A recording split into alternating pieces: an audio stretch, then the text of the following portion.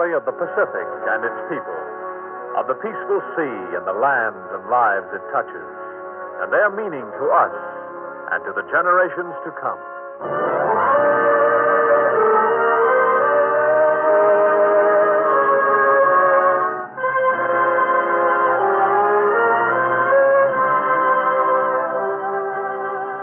The Pacific Story, presented by the National Broadcasting Company as a public service and dedicated to a fuller understanding of the vast Pacific Basin. This broadcast series comes to you as another feature of the NBC Inter-American University of the Air, with drama of the past and present and commentary by Owen Lattimore, authority on the Pacific and director of the School of International Relations, Johns Hopkins University.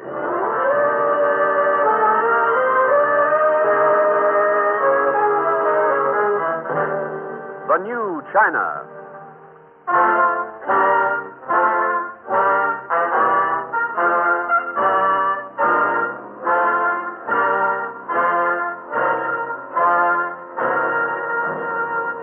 China lay crushed at the turn of the century.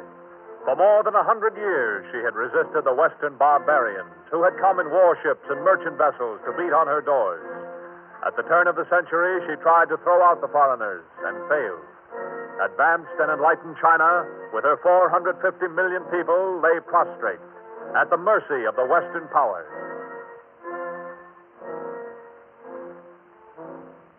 Old China lay helpless, but in the souls of her patriots, a new China was rising. The foreigners have established their own settlements on our soil. Foreign gunboats patrol our waters, and foreign goods pours into our ports.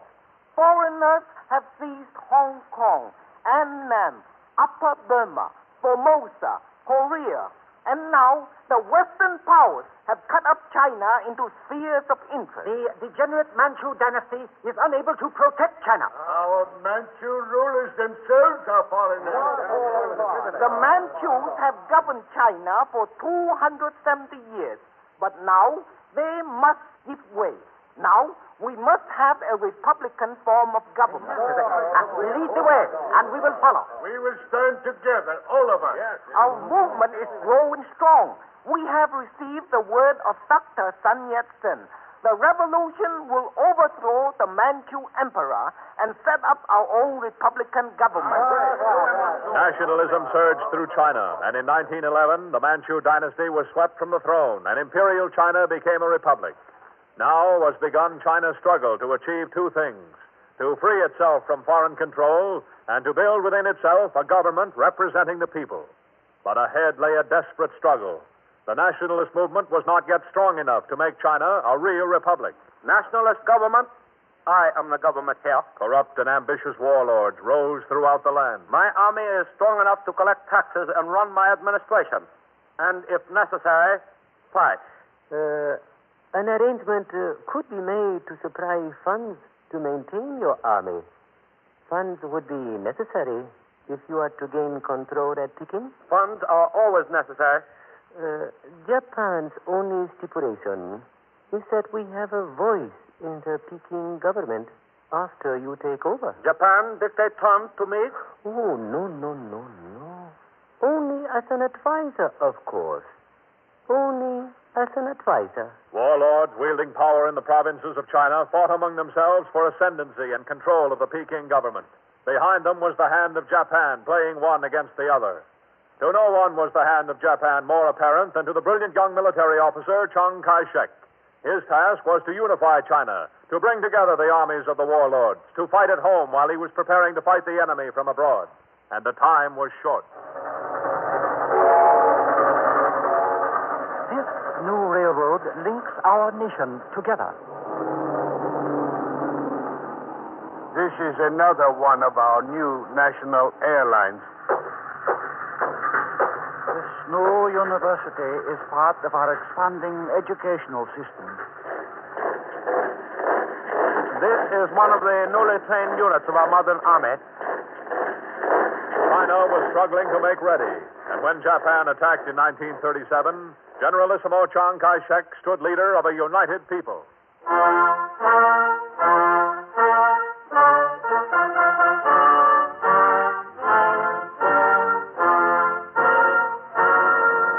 terrifying power, Japan captured China's coastal cities and ports. 90% of China's modern industry was seized or destroyed by the Japanese. China was hemmed in and cut off from supplies.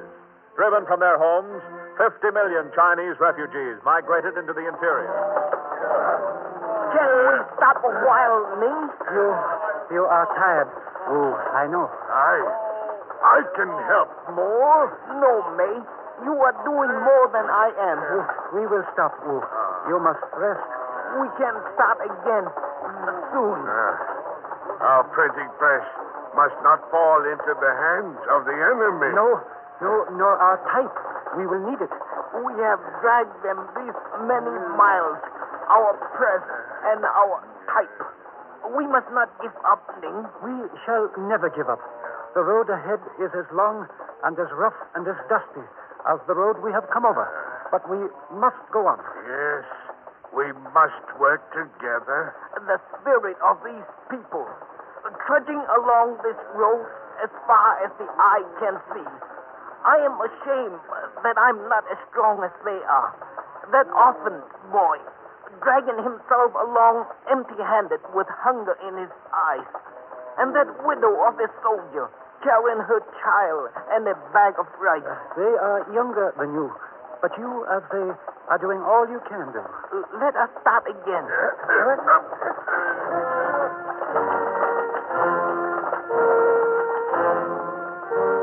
million Chinese moving into the interior, into the agricultural heart of old China.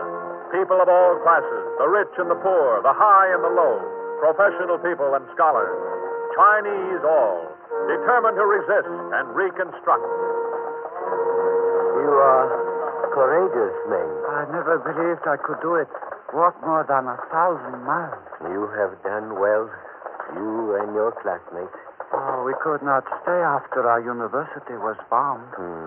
It is part of the Japanese strategy to destroy centers of education in order that learning among the Chinese may perish. Oh, but it will not perish, Chow. Not so long as we have teachers like you. It is our duty to lead. Until we were bombed out of the university, we had been pampered and wealthy. We sat in your classes in our silken robes and studied when we wished and dawdled when it pleased us.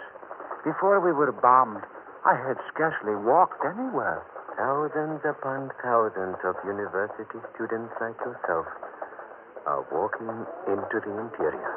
How much farther must we walk, Chow? As far as we have come, or farther. Oh, we shall do it. But how can you set up school again, Chow? You will have nothing to start with. We have our hands. We will set up schools in the fields and in the mountains. We will hold class in caves and in mat huts. We will hold school wherever we can. But we will hold school. Nothing shall stop us.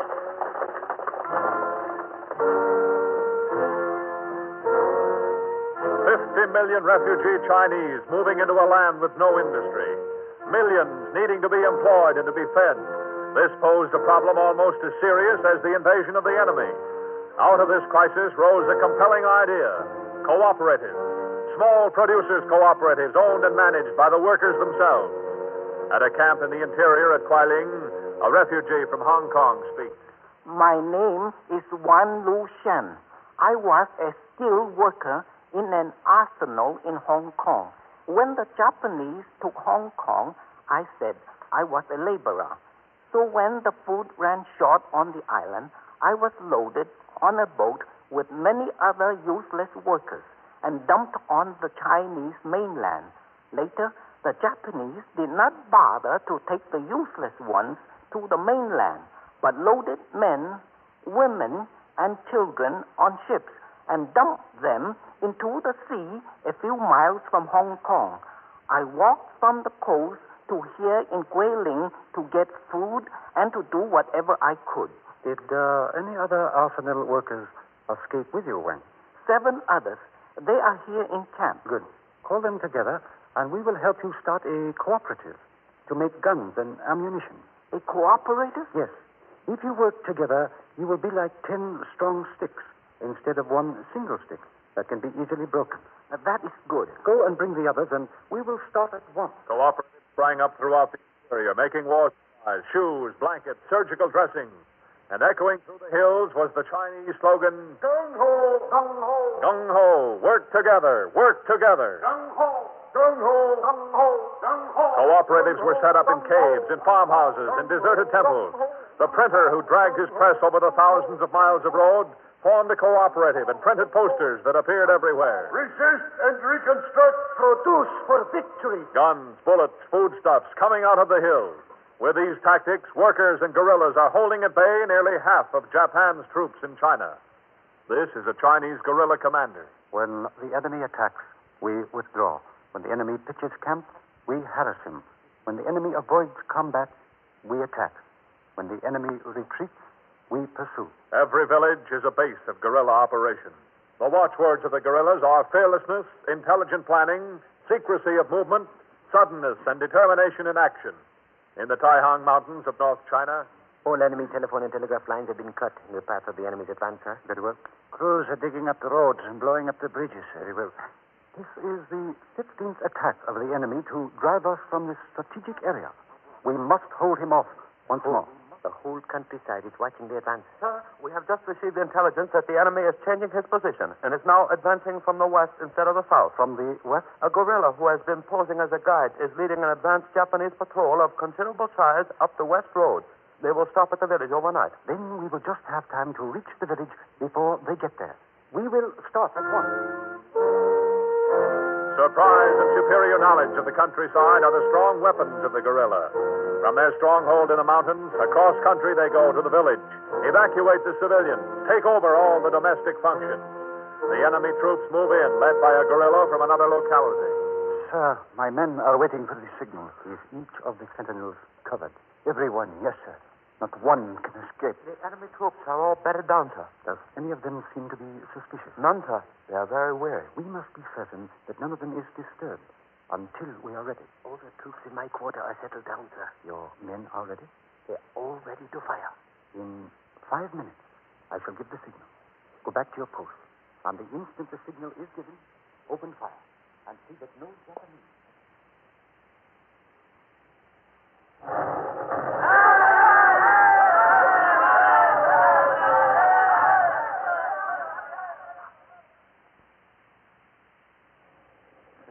Cannot last much longer down there in the village. If we succeeded, soon it will be over. Listen to the guns down there. And look at the flashes in the dark. Yeah, that is the ammunition we made here, Wang. Yes, we are fortunate to be so close. An arsenal hidden little more than a mile from the village. Yes, The shooting has stopped. so quiet. And nothing but darkness down there now. Not a gun flash in the dark. It's all over. What's that? Someone is coming. Get your rifle, Wang. Yes, you watch that side of the cave, and I'll watch this side. He's calling for you, Wang. Yes, get your rifle ready. Who is it? Kokang-cha. The commander's getting. It's Kokang-cha. From the village. I know his voice. Come in, Ko. The commander said. How did it turn out down in the village? Well, the enemy were killed, but a stronger detachment is coming up. The commander says they will be swarming over the hills tomorrow. We must move the arsenal at once. Move the arsenal again? Tonight, yes. In the dark. The commander is sending men to help. I will get the other workers up in the hills, Wang. You get them. We will need their help. Can we start at once? At once. We have moved this arsenal before, and we know the task well. We must move every piece of machinery out of this cave. We must take every tool and instrument. It's the men the commander sent. The guerrillas. Good. We will leave nothing for the enemy. And in a few days, we will have this arsenal in full operation in another cave deeper in the mountains.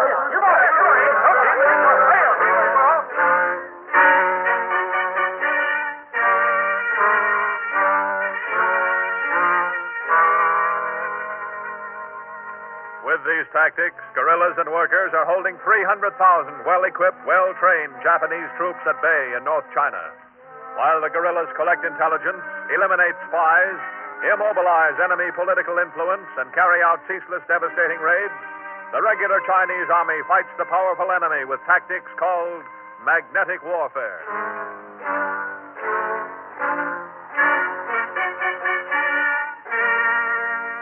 Spring 1943, and the Japanese plan the campaign to drive from Yichang into Sichuan province to the Chinese capital, Chongqing.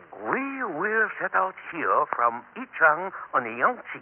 This is the Japanese field commander. We cannot go up the Yangtze River because of the difficulties of getting through the Yangtze gorges. The Japanese field commander's finger traces the Yangtze on a great military map. No. Instead, we will break through the mountains into Sichuan province. We would advance up the Qing River valley? Yes. Up this tributary of the Yangtze, aircraft will precede our column for reconnaissance and to bomb any gathering Chinese defending forces. We will need artillery to destroy Chinese fixed positions also. We will have it. We will use the column as a battering ram to break through the mountains and then fan out. Excellent. We will then hold the mountain passes, and this would enable us to bring reinforcements in great force into Sichuan. That is our plan. We will launch the campaign with our bombers, and then...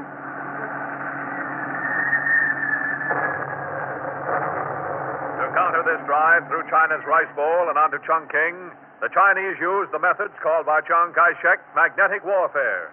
The principle of drawing the Japanese column in the direction the Chinese wish it to go instead of the direction the enemy wishes it to go. We halt and catch the enemy, sir. Very well. Hold fast until order to retreat. This is the Chinese field commander. All is in readiness for the retreat, sir. When the order comes, continue fighting as you retreat.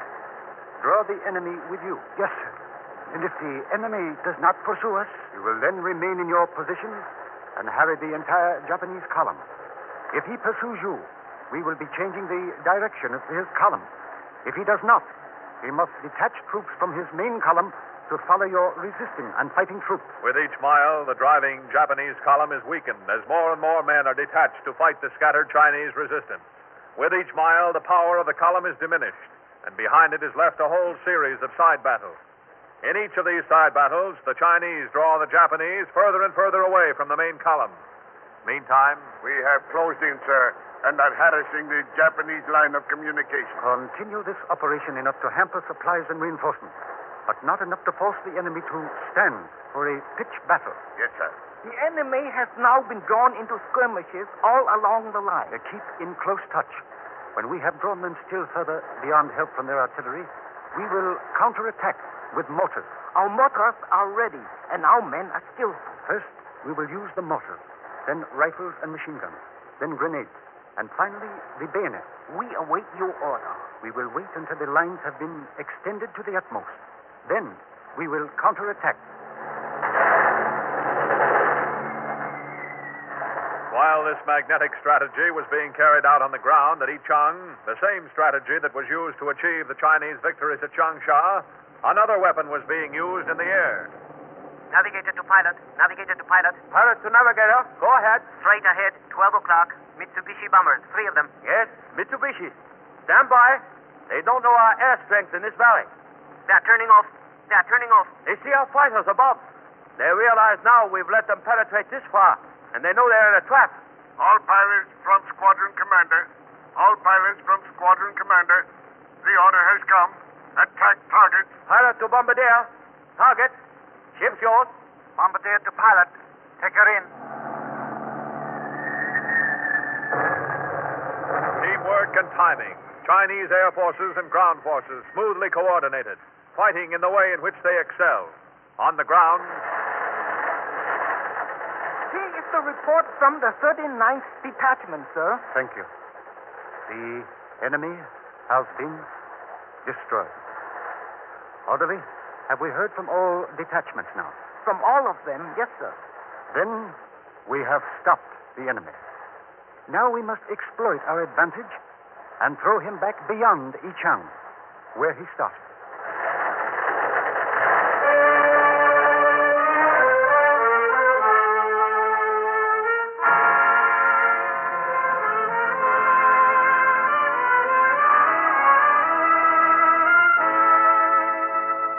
new China has fought the Japanese for more than 6 years, trading space for time.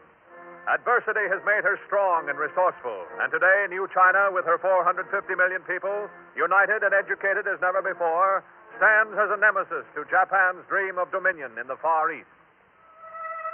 And here to tell the significance of these events is one who knows China well, Owen Lattimore, authority on the Pacific, for many years a resident of China, and director of the School of International Relations, Johns Hopkins University. Mr. Lattimore. China's resistance is often referred to as a miracle. That is just what it is not. It is the work of human beings. The Chinese have been able to survive partly because they were willing to suffer terrible losses, yes. But it takes more than the ability to stand punishment to be a nation. In much the same way, people often talk about the Japanese being bogged down in China. That is also misleading. What are the Japs fighting in China? People or geography? To say that Japan is bogged down in China is to imply that, somehow, the Japs have taken on too much geography, too much vastness of space, too much territory without roads and railways. It leaves out the people of China. The fact is that the Japs have not bogged down in China. They have been stopped, and stopped cold, not just by geography or even just by the Chinese army, but by the Chinese people, the whole Chinese nation. How did the Chinese come to be a people and a nation capable of stopping Japan? Remember that Japan had the biggest navy, the best army, the best equipment, and the most industrial power anywhere between Hawaii and the Mediterranean. Remember that only 40 years ago, China was regarded as a helpless country, just about ready to be cut up into colonies. Remember that 6 years ago, when the shooting started at the Marco Polo Bridge, the best political opinion in America and the best military opinion did not expect China to be able to hold together more than a few weeks. Resistance was the work of the new China. What made the difference between the old China and the new China? What gave the new China its vitality, its power of survival? The way in which changes take place in a nation's life is a fascinating study. The study of change in China is especially fascinating. China had been subject to intensive foreign influences for a century. Take just one example, which is familiar to all Americans, the work of Christian missionaries. The missionaries were doing more than teaching and preaching religion, even when they thought that religion was their only business. The Christian religion was a vehicle, a carrier, for all the cultural influences of Europe and America. It opened a way into many books besides the Bible. It opened a way for many ideas besides dogma, ideas about science, economics, politics. While the missionaries were teaching religion, the Chinese were studying the people who taught the religion even more than they studied the religion. Curiously enough, the missionaries, like everybody else, thought that progress in China was very slow. Like everybody else, they talked of unchanging China. The truth was that China was changing very slowly in the ways that other people tried to change her, but changing much more rapidly in her own way. A great part of the change went unnoticed because it was under the surface. China changed the way a fruit ripens. It is not only the sun shining on the fruit that ripens it.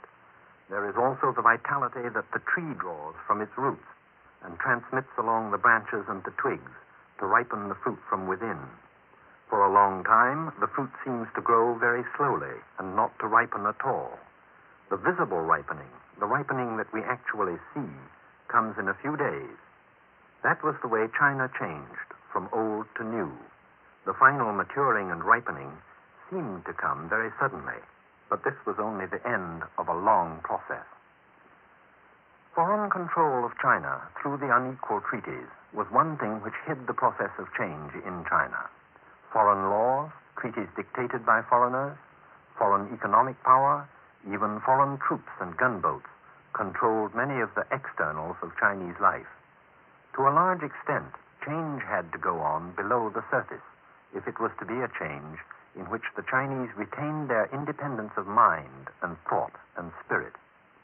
The changes came up to the surface after the revolutionary events of 1926 and 1927, when Generalissimo Chiang Kai-shek came to power and China was united under the present national government. Foreign control began to weaken, and as it weakened, the new China came of age and began to run its own life. Change went on even faster after the Japanese invaded Manchuria in 1931. Japan dealt a terrible blow to China, but Japan also began to crowd out America and Britain and to loosen the hold of every country that had a grip on China. The Chinese, while struggling to prevent Japan from getting a stranglehold, were at least no longer held in a stranglehold by other countries. These were the years of the greatest and most rapid change in all Chinese history. For the first time, the Chinese were able to carry out the changes which they themselves wanted. Men of modern education and technical training were given money, government backing, and a free hand. China made her own progress and made it fast. By the time the present Japanese invasion began, 6 years ago, the whole Chinese people had, as far as ideas and thought are concerned, made the transition from the old China to the new China. This is proved by the way in which the war has been fought. Even more significant than the fact that the Chinese government has survived in the part of China which Japanese troops have not been able to reach is the fact that the Chinese are still governing themselves in territory that the Chinese government has been driven out of. There are provinces deep behind the Japanese front lines that are still paying taxes to the government at Chongqing. Why do Chinese guerrillas fight? Because they are patriotic. Why are they able to fight? That's the really important question. They are able to fight because they have found out how to organize between fights. When they are not fighting, they are human communities. They are social organizations. They have to produce food and clothing. They have to decide on duties and responsibilities. They have to decide what resources are used for what purposes. The ability to govern themselves is what provides the ability to fight. This, in my opinion, is the sign and symbol of the new China. The Chinese of today have a government which commands the loyalty of the people. Even more important and even more fundamental is the fact that the Chinese of today have become a nation which is capable of producing out of the body and substance of the people, government of the people, by the people, for the people. Thank you, Mr. Lattimore.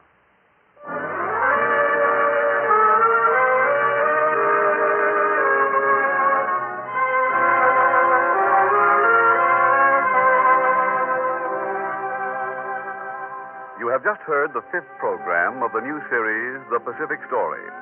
Next week at this same time, over most of these stations, the 6th will be broadcast, The Rise of Militant Japan, with drama of the past and present, and commentary by Owen Lattimore, authority on the Pacific, and director of the School of International Relations, Johns Hopkins University.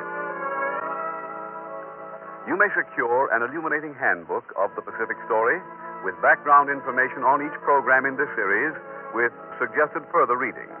This Pacific Story manual will be sent to you for 25 cents in coin to cover cost of printing and mailing. Address, the University of California Press, Berkeley, California.